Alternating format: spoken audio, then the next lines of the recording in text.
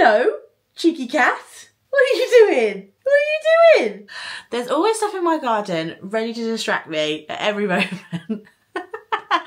But hey guys, today I'm doing a Q&A. I asked you guys over on Instagram if you had any questions for me, and you guys, that you always give me the goods. We got so many questions, so big thanks to you. Stay tuned if you want to hear my answers and reveal all.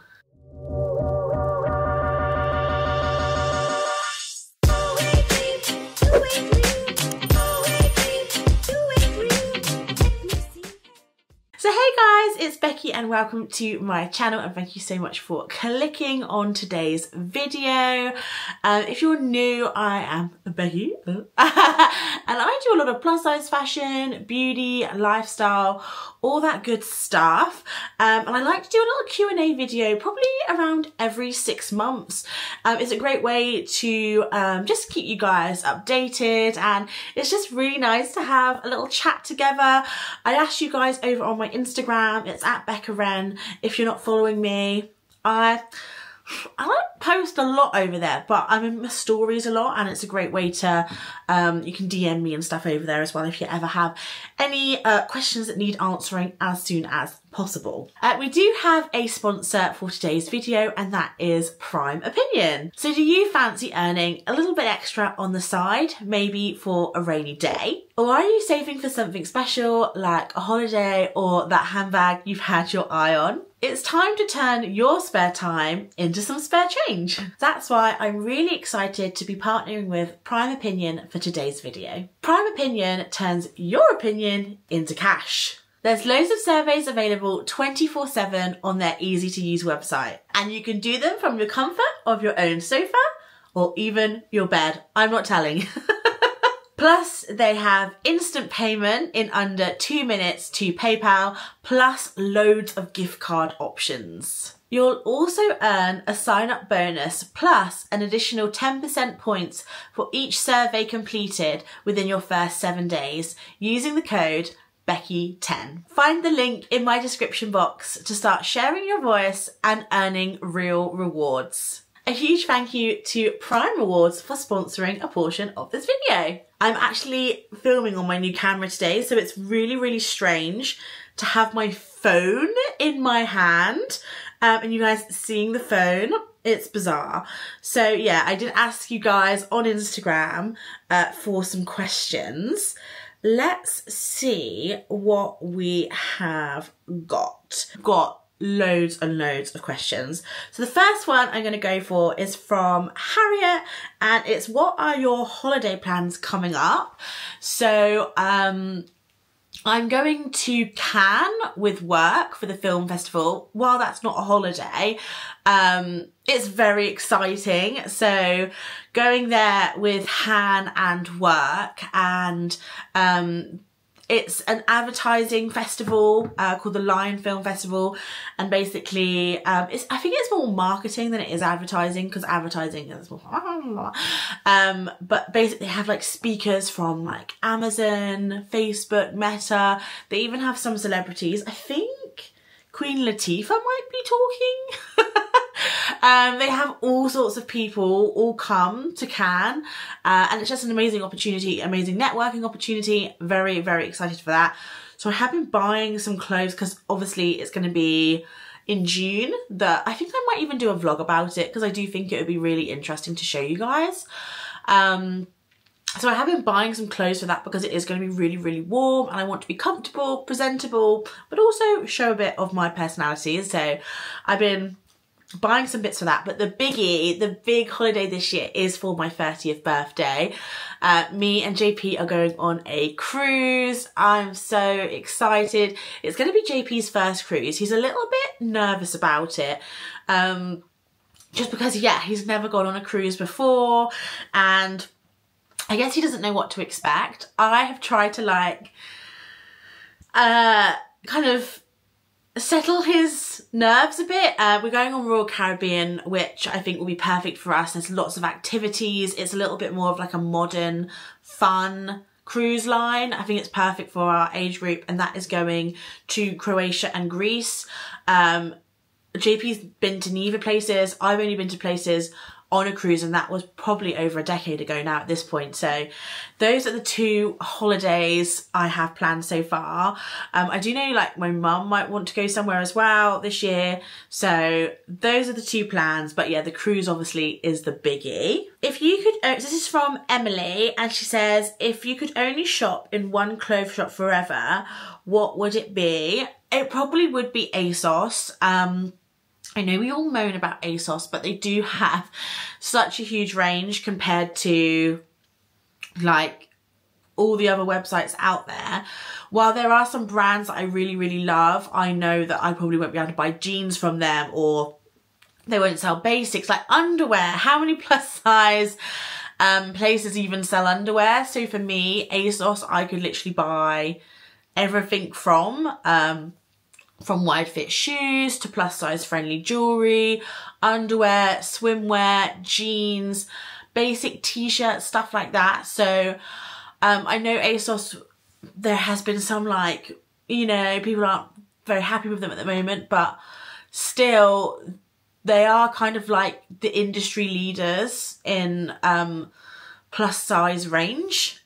So yeah, I know it's not a very exciting answer. If I could like pick a brand and then like them sell me stuff that would fit me, I do love Never Fully Dressed. I just love their prints and patterns, and I feel like they are a bit of me. Like, as you can tell, I love a bit of colour, I love a bit of print.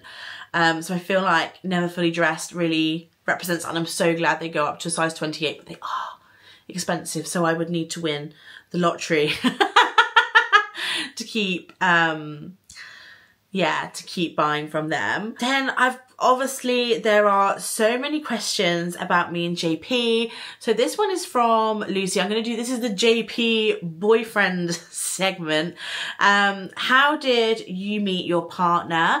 So me and JP both lived in London. I moved to London, I think in 2017 or 2016. I can't, after COVID now, guys, I have got not a clue about what the years that have passed. So I used to live in London, and I actually had planned to live in London forever. I'd never had planned to move back to Southampton.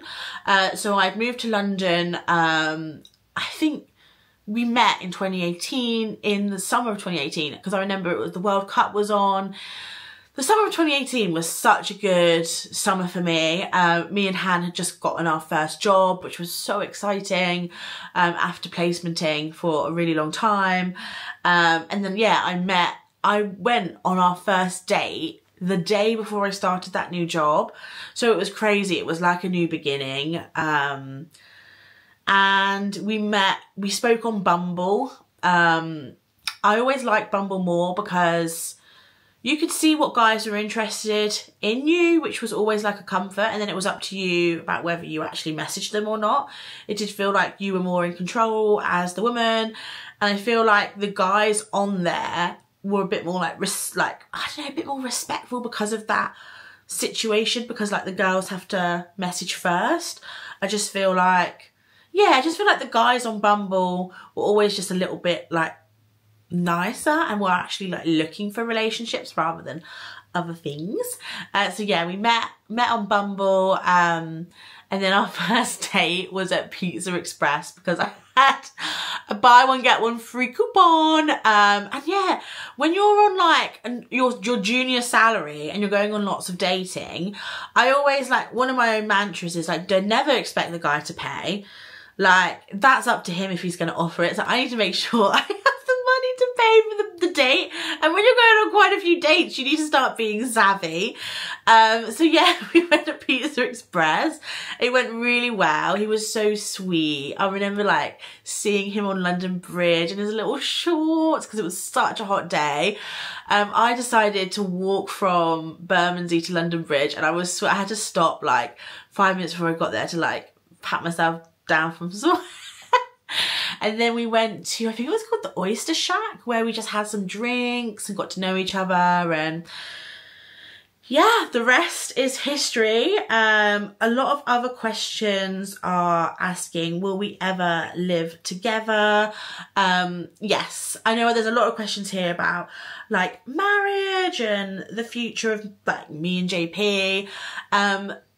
Obviously, like, it's really hard for me to talk about this online because it is such a personal thing between me and my boyfriend.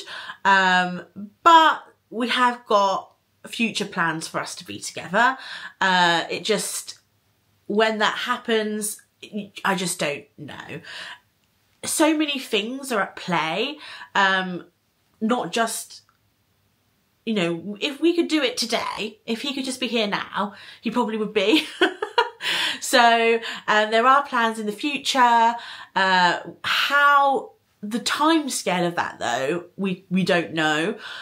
He thinks it's a shorter time scale than I'm thinking. He's thinking a year. I'm thinking like longer. So I don't want to say too much because obviously like it is quite private and personal to us, but do know that there are plans in the future for us to be together. I feel like that hopefully how, you know, I know it's so frustrating.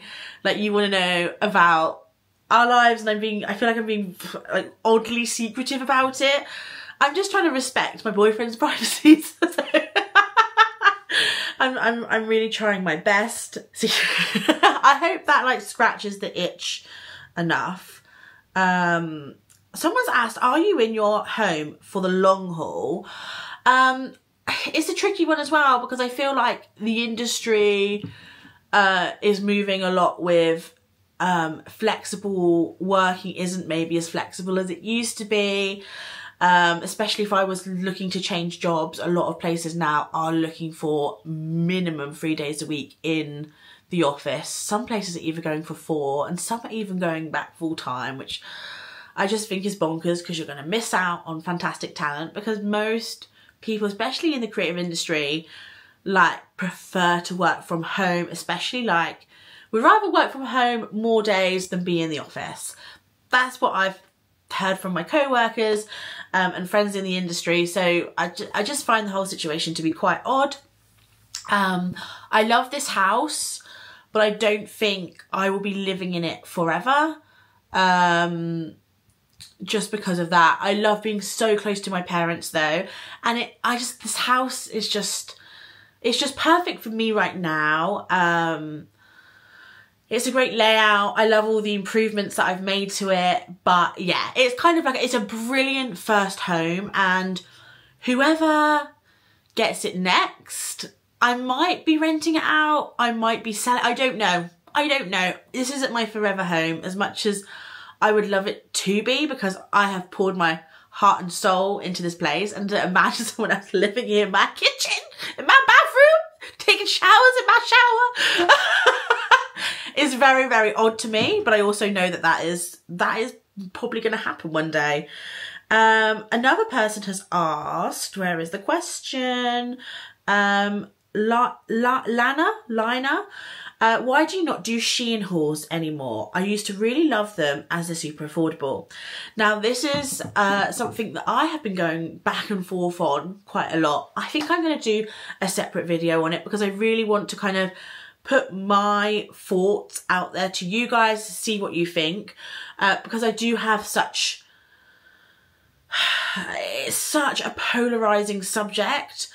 For me, I've had a lot of feedback from some guys saying they really, really don't want me to do Shein videos. So much to the point where like they like won't follow me anymore. They don't want to subscribe to me. They don't want to view my channel anymore. And I take that's a serious, you know, serious situation. And I do get it because obviously there's been a lot of documentaries, a lot of eyes on Shein for their business practices, the way they make the garments, the very little pay the workers get, stealing of other people's ideas and stuff. But on the other hand, please let me know any brands that aren't doing that, apart from like Lucy and Yak. Like, where do you think Boohoo and Pretty Little Thing are making their clothes? Where do you think ASOS are making most of their clothes? Even brands like Prada and designer high-end brands are not, they're using the same factories. It's not a Shein issue, it's an industry issue. And like the girl said in the question, is it's super affordable, and the range, the sheer range and volume and styles there are available to us is like no other out there. And I know a lot of thinner sized people are like, oh, there's so much fashion, we've got just so many options. Well, good for you. So I'm so on the fence about doing a Shein hauls again, because I still wear some of the Shein pieces from when I used to do Shein hauls. For me, some of Shein's clothes aren't fast fashion. Some of the stuff I'm still wearing, washing all the time. So yeah, I think I'm going to do a bigger video just to get a broader opinion from people. Part of me wants to start doing Shein hauls again, because I feel like we're having less and less option within plus size fashion, even more so. And I would love to be able to show some affordable options, as well as options that people can buy from practically anywhere in the world. So yeah, it's a tricky one. I hope that kind of covers some of what I'm trying to say, but I think I will be doing a separate video. One person said, why is my mum so iconic? My mum, actually, she always wanted to be a teacher. First she was a hairdresser, and then maybe I should do a Q&A with my mum. Would anybody be interested with that? But I feel like my mum always, she knows how to like bring theatrics and a show, and she's also really funny. So yeah, my mum, and also my mum really doesn't hold back on things. Like, she does really say how she sees things, like she says it how it is. So yeah, I think that's probably why my mum is so iconic. But if you would like a Becky and Wendy Q&A, mum and daughter Q&A, let me know. Okay, now we're going to go into a section which, you know, trigger warning. We're talking about weight loss, we're talking about surgery, Ozempic, etc. I'm gonna block out the person's name because obviously it's quite a personal question. But do you feel pressure to get weight loss surgery like other influencers? And they said that they feel pressure. Yeah, I do feel pressure. And then another person's also asked, would I ever take Ozempic? So the biggest reason for me that I haven't done anything medical is because I have like a severe phobia of needles. When I was getting my COVID vaccination, like, I can't tell you what I went through. It was horrific. I had to get 3 vaccinations to be able to go see JP, because that's what was happening at the time. You had to have a vaccination, like proof of vaccination and stuff. So, you know, I hadn't seen JP in like months, so I was going to do anything. But I had to have like numbing cream, I had to take diazepam, and I still had immense panic attacks when it was happening. And with the amount of, well, obviously Ozempic is just pure injections.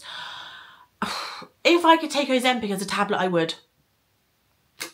It is purely how it needs to be done, and some people might think that's really pathetic that I can't do injections, but it's like I can't help the feeling that I get. I can't stop it. Even talking about it is making me feel like it.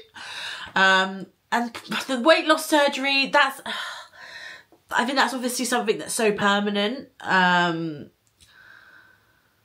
It's a completely individual decision, and obviously one of my closest friends, Trina's had it done, and I know she doesn't regret a single second of doing it. She's so happy with the fact that she's done it, and she's done fantastic on it.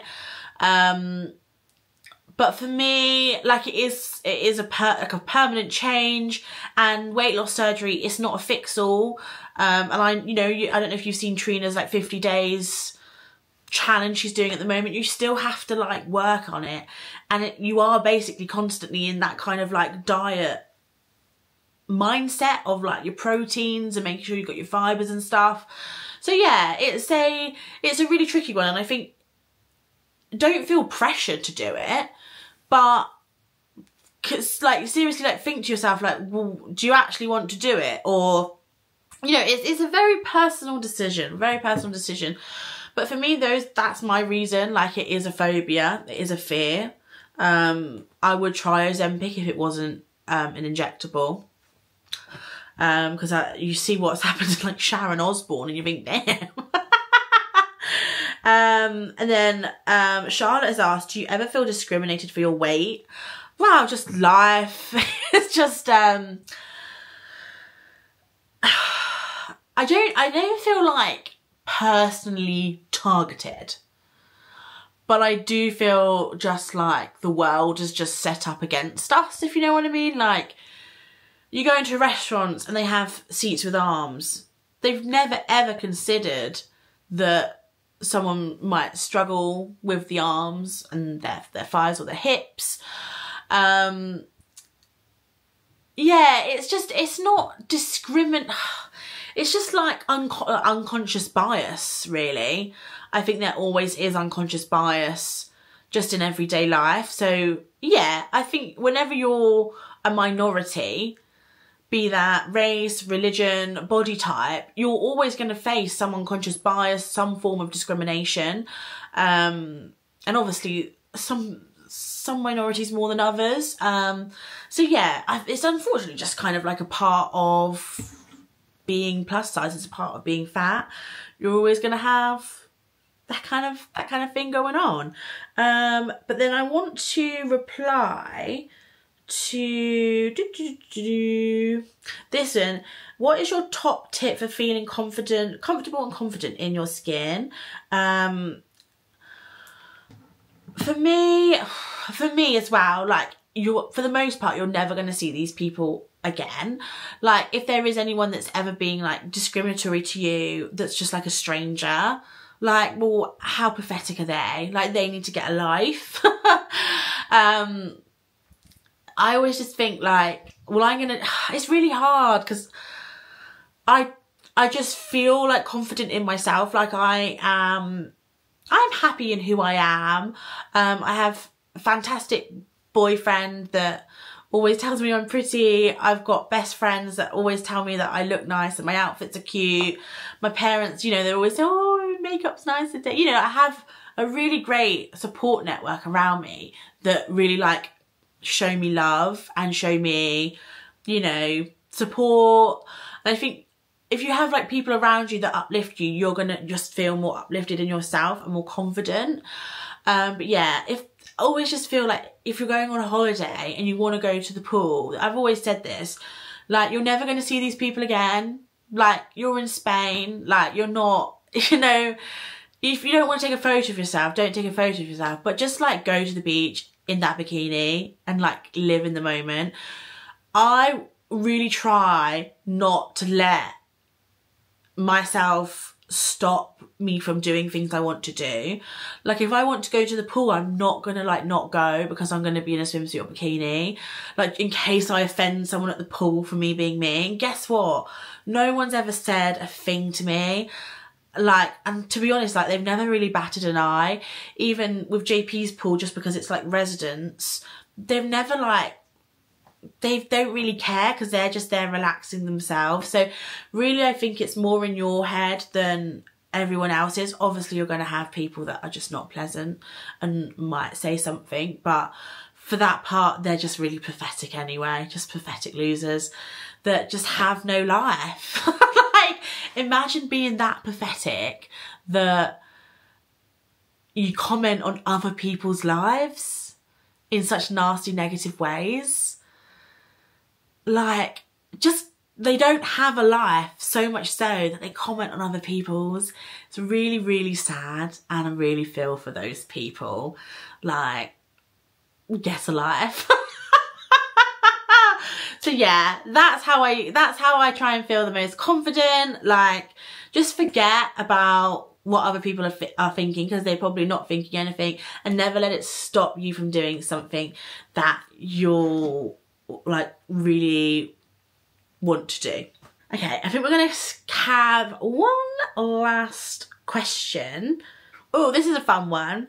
Have you ever done a colour analysis and what season were you? If not, would you do one? And this is from Bonilly. Is that Bonilly? Am I saying that right? Probably not.